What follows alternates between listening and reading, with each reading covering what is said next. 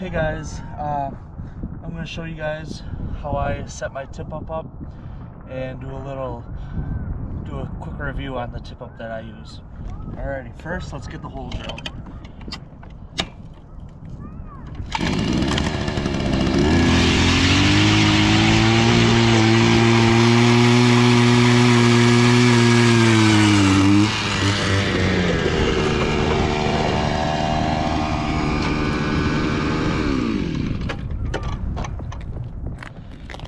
Next, before I even clean out my hole, I like to take my Vexlar here, just make sure there's not, straight weeds underneath me, which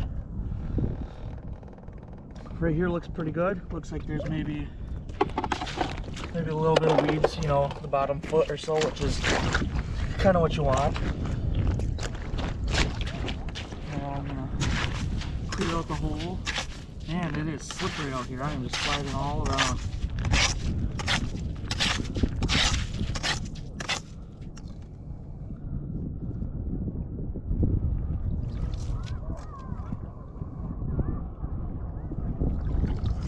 Alright, now we're going to grab the tip up.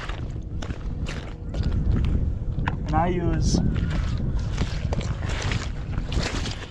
these R-Tek claw firehouses. I like them because they pack up nice like this, and you don't have to worry about line getting tangled with your gear or anything like that. So what you do is you just fold it open, flip up the flag, you pull that out, and in here there's a little magnet so it keeps your hook right there, which is, I really like that. So now we're gonna grab a depth finder. Gonna put that on my treble hook down here. We're gonna let that go all the way down to the bottom. Alright, so now we're at the bottom. I like to pull it out. I like to go anywhere from about a foot or a foot and a half or so. And wind that up. That way the minnow is about a foot and a half off the bottom. I'm fishing for pike, so that's pretty ideal. So if that's what you're fishing for, I'd probably make sure your minnow's about a foot and a half off the bottom. And next, set that right there. Next we're gonna go over here, the minnow pail, and we're gonna scoop one out.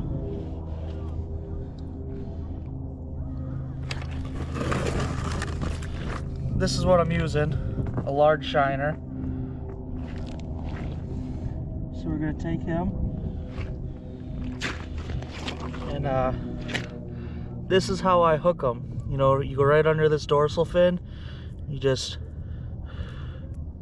go right through like that. That way he won't come off.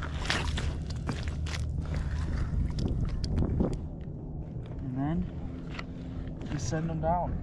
All right, go down there. Alright, grab the camera. Bring that a little closer.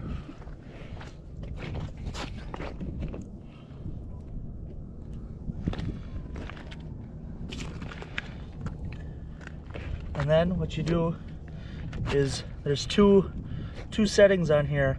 This is for a lighter bite. It won't take as much to pull and set it off. And this side is the harder bite. For pike, I like to use the harder side. So we're gonna go like that, set that down.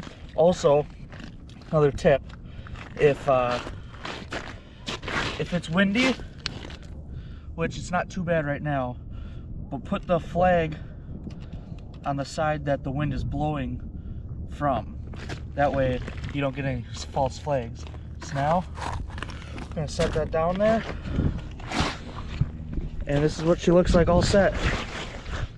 So yeah, hope you guys enjoyed. Hopefully you can use this, or you find this helpful.